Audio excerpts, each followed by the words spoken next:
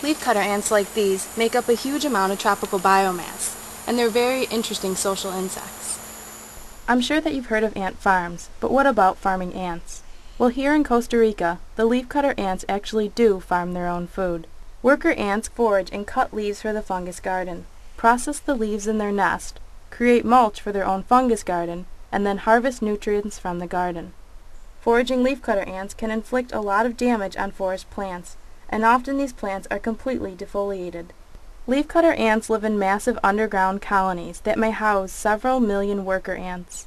In fact, the dirt excavated by the ants after digging all of their living chambers can weigh up to 44 tons.